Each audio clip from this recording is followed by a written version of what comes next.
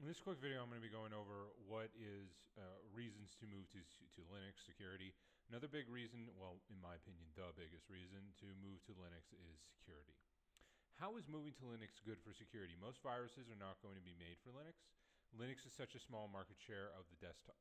Linux is such a small market share of the desktop market that most hackers aren't going to try and create malware for Linux. Most Linux software is going to be downloaded from repositories rather than directly from a website, and trying to get a virus past a well-maintained repository is very difficult. Linux has file permissions, whereas Windows does not, and Linux has built-in system and drive encryption with LUKS. And this one is pretty much the entire reason I moved over to Linux, to have built-in native system encryption that is open source and that isn't backdoor proprietary nonsense. That is why I moved to Linux, to have real security.